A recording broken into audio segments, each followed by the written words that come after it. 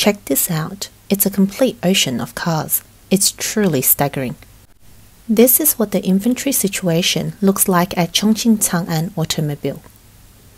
Since last year, this figure has surged a staggering 1.06 million units.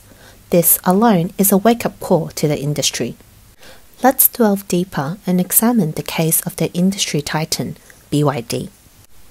In the grand panorama of 2022, they produced close to 1.8 million vehicles. However, the number of insured vehicles falls short at 1.58 million, quietly spelling out the fate of over 210,000 vehicles, accumulating dust in warehouses. If that doesn't raise eyebrows, consider this.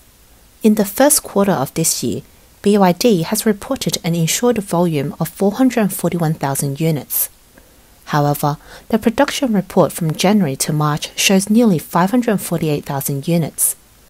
This suggests an additional accumulation of more than 100,000 vehicles into the already bulging inventory. One might wonder, could BYD's sales have bounced back this year? The reality is a brutal blow. In the first 4 months, their sales increased by a mere 20%, achieving only 70% of their sales target for this period. If such a leader is ensnared in such a predicament, it paints a rather grim picture for the remainder of China's new energy vehicle enterprises. China's new energy vehicle market finds itself in troubled waters, marred by sluggish demand and towering sales pressure. Meanwhile, global competitors like Foxconn and Tesla are orchestrating strategic deployments worldwide, akin to brewing tempests, intensifying the competition for China's new energy vehicle exports to a ferocious level. Foxconn, a manufacturing leader employing over 1 million people in China, is shifting its electric vehicle EV supply chain overseas and distancing themselves from the Chinese Communist Party. In June this year, Foxconn's chairman, Liu Yangwei, stated in a BBC interview that the move was due to the EV industry collecting and transmitting large amounts of data related to national security. Foxconn owns its proprietary MIH platform in the EV field and collaborates with NVIDIA on autonomous driving research, and it's contemplating moving its EV manufacturing business to North America, Indonesia, and Thailand.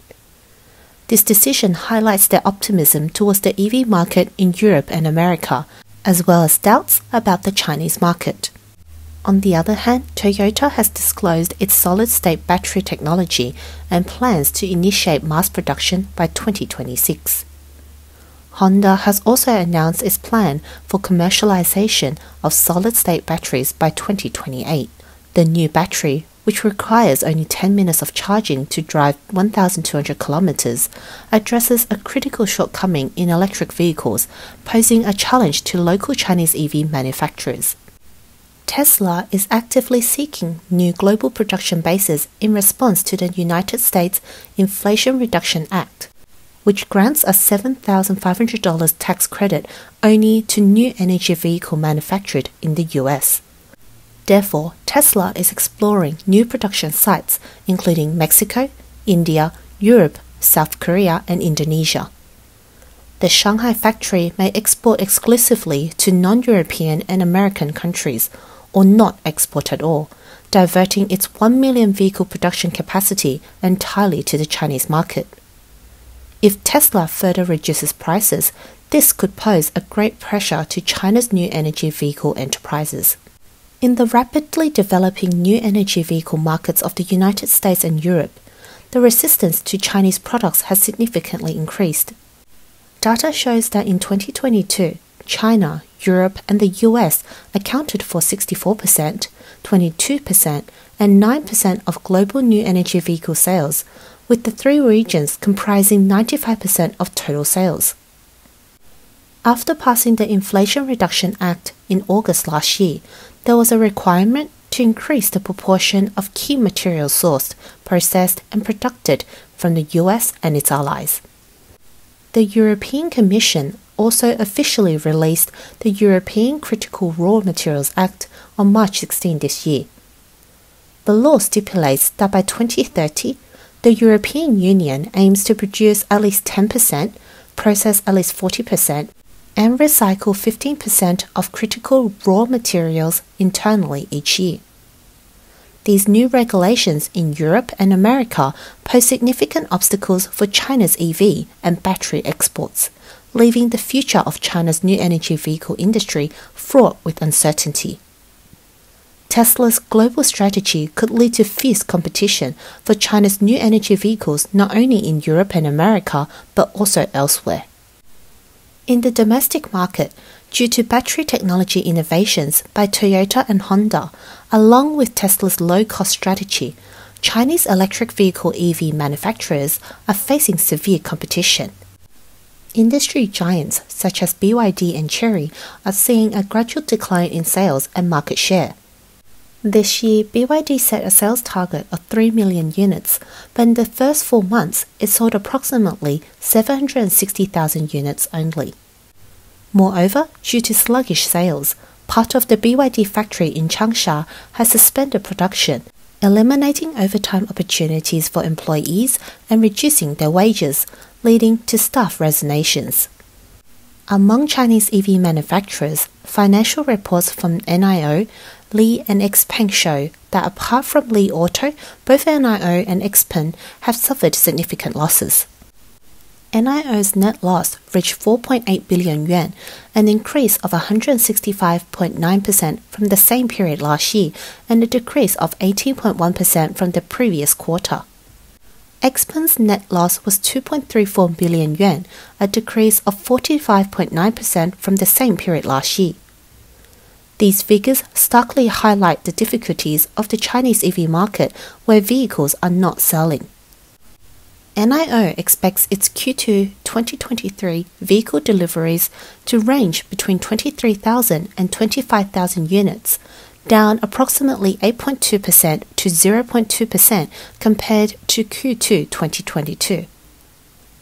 For XPeng, its vehicle profit margin has turned from positive to negative, dropping to negative 2.5%, effectively incurring a loss on each car sold.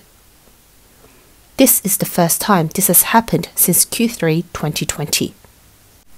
XPeng's founder revealed that they are primarily focusing on the market segment of 200,000 to 350,000 yuan, which is also the most fiercely competitive price range among domestic automakers.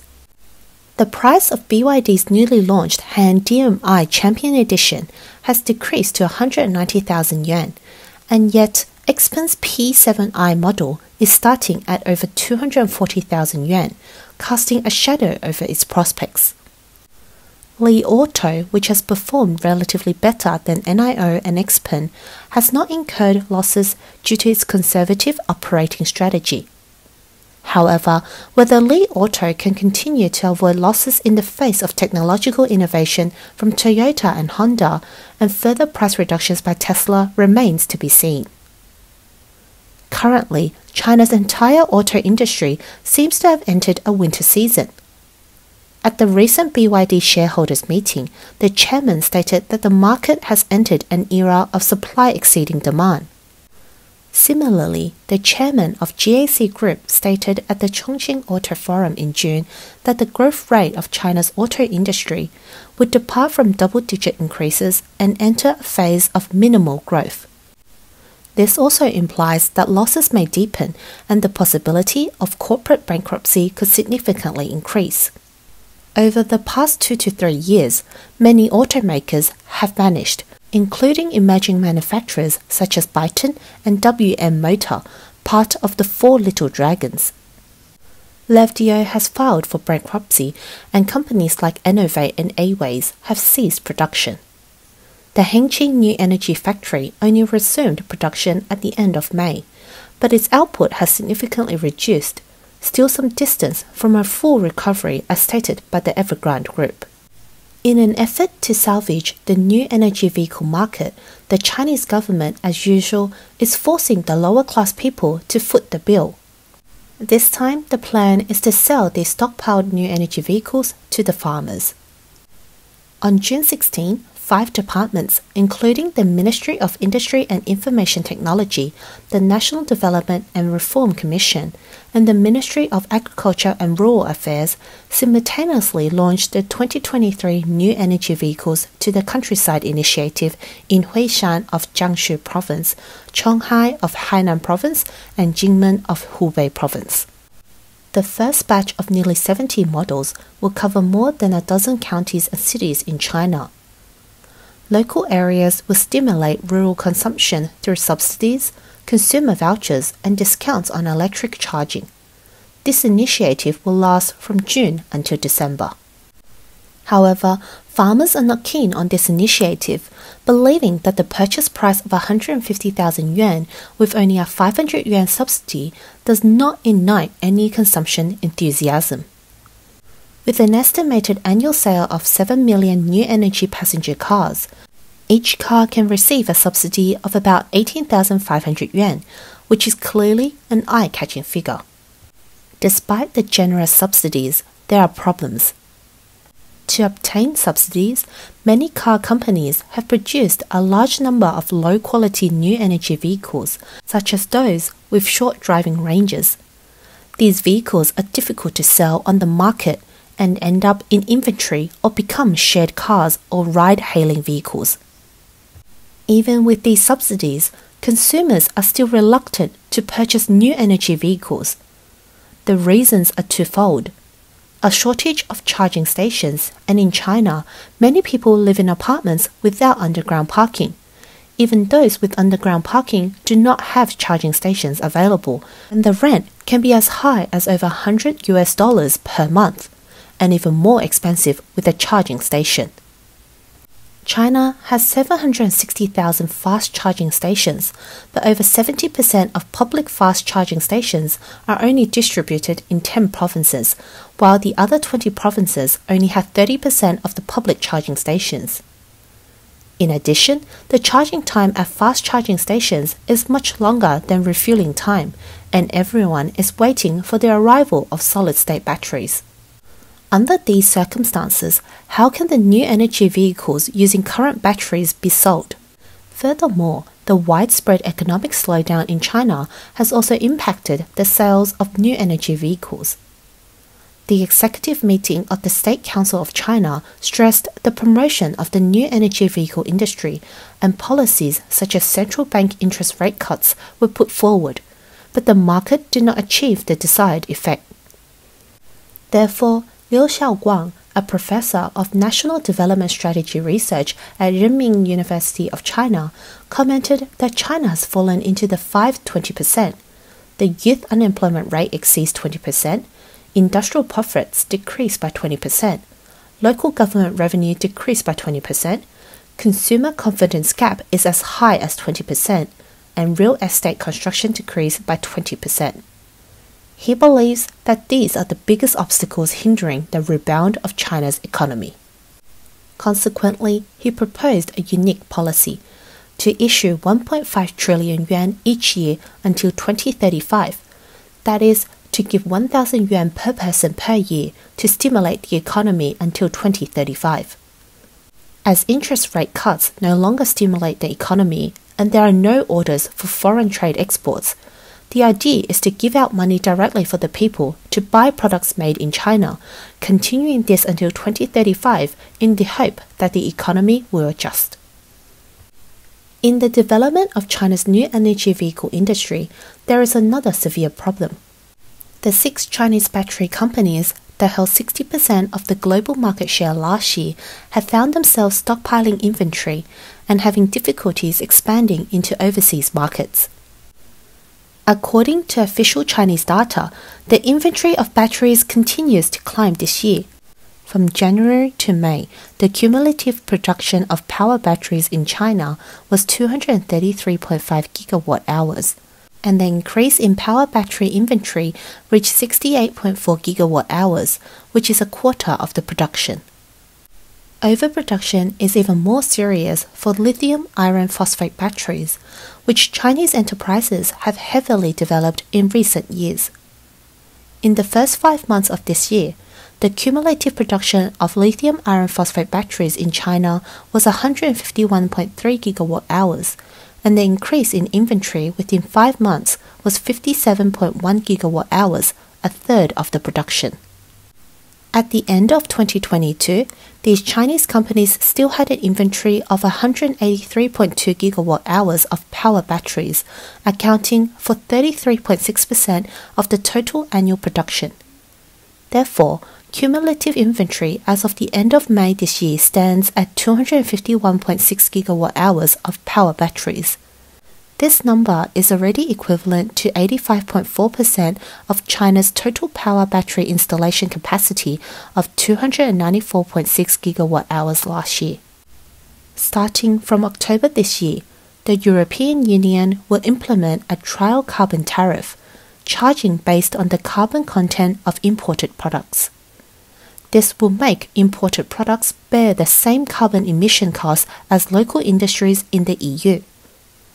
Although initially covering only 6 types of products, including cement, electricity, fertilizers, steel, aluminium, and hydrogen, it is expected that this may extend to products related to new energy vehicles in the future.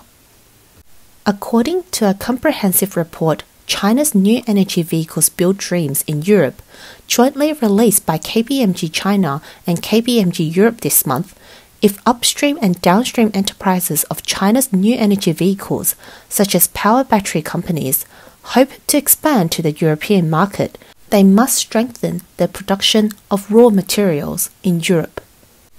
According to statistics from China's ITDCW website, the number of overseas factories built by Chinese lithium battery companies has reached 28, and the total planned production capacity of 20 factories that have announced their plans has exceeded 506.5 gigawatt hours.